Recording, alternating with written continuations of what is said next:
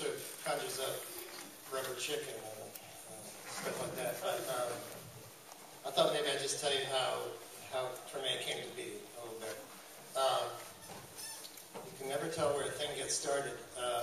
Back in the early 90s, a crime reporter named David Simon wrote a book called Homicide, A Year on the Killing Streets of Baltimore. David spent a year with the homicide detectives of Baltimore and wrote this book. And it was published, sold a few copies. It was a good book. And it happened to be that Barry Levinson, the director, who is from Baltimore, as you know, optioned the book and somehow thought it would make a television show. And somehow he talked NBC into thinking it might make a television show. And Barry didn't know anything about television, so he was told he needed something called a showrunner to run that show. And he ended up hiring Tom Fontana, which was very fortuitous because Tom is the person who gave me my break a long time ago on St. Elsewhere.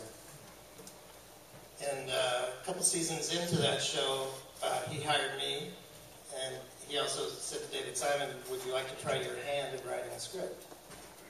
And David still had his day job at the Baltimore Sun, and he said, yeah, sure. And the first script he wrote for Tom was the script he wrote with his friend David Mills. So all those things sort of had to happen before I could meet David Simon and David Mills, which I did in Baltimore. And we started talking about New Orleans almost immediately, because I'd had a house here since '89, and David had an interest in New Orleans music and had been visiting here. He started coming down to New Orleans, even stayed in my house a few times at Jazz Fest and Mardi Gras.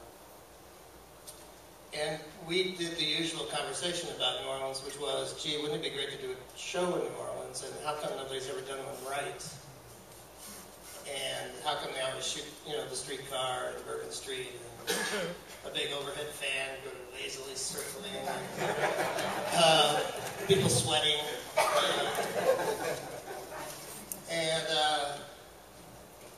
but we didn't know what it was. We didn't know what it could be.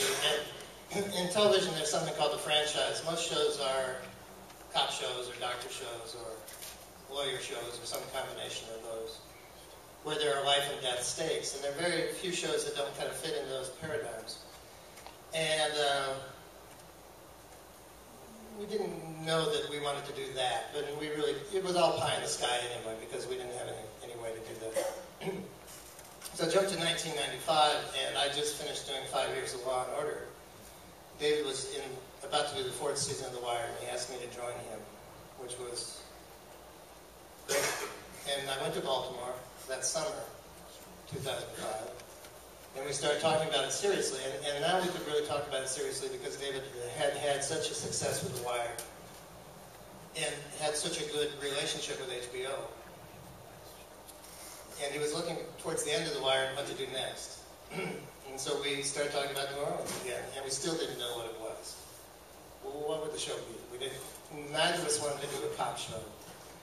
Really what interested us about New Orleans was the culture of New Orleans, the people, the architecture, the food, the music, of course, the way people talk.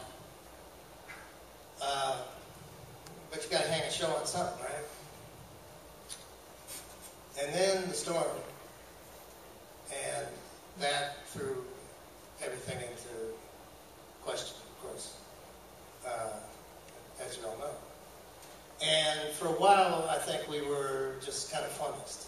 I felt personally that we missed our opportunity to do a show in New Orleans. That nobody knew if New Orleans was going to come back, and if it came back, what it would be.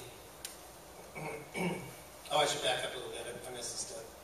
In that summer, at one point, David came to me and said, it could be about musicians. And I said, okay.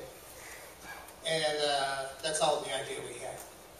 It's still not enough of an idea to go to anybody and say, well, we would like to do a show about musicians in New Orleans. That's not a real pitch. So the storm happened, and I thought, well, that's that. But David had a little more distance on it, I guess, or something. And he said, this is a way to frame the show. People coming back after the storm. And I still wasn't sure, but I said, okay. And we went up to HBO, and I've told this story a lot. We went into, it must have been November 2005, just a couple months after the storm. And we went to Carolyn Strauss and we said, we'd like to do a show about musicians and a few other people. We now knew it had to be, there had to be some other people in the mix. A chef, a Mardi Gras Indian chief. And Carolyn Strauss said, I've never been to New Orleans. I have no idea what you're talking about. What is a Mardi Gras Indian? And I thought, okay, well, this is... And then she said, but go ahead and write the pilot script. And I walked out and I said, did she say we could write a pilot script? And Dave said, yeah, I knew she'd say that. It was because of the strength of HBO's relationship with David that she was willing to take a chance on a pilot script. So we did. Now, jump ahead 2.5 years, we finally turned the script in 2008. And by that time, Carolyn Strauss was long gone, and there was a new regime in place. Richard Putler, Mike Lombardo, Sue Nagel. And I thought, well, you know, what happens typically in Hollywood is if there's any sort of change in the administration, if you will, all the old projects get thrown out because nobody can take credit for them. And I thought, you know, we missed our window. But in fact, they embraced it enthusiastically, and I give them all the credit in the world for that.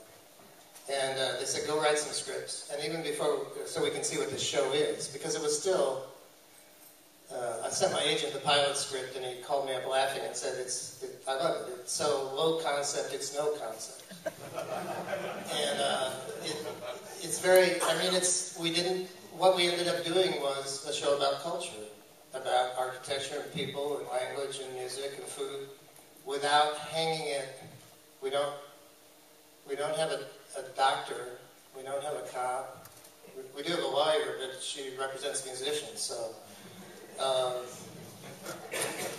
it's odd. It's odd in TV terms, and it was very brave of HBO, and I can't imagine anybody else doing it. And I'm very grateful to them. It's sort of lightning in a bottle when they decided to do it.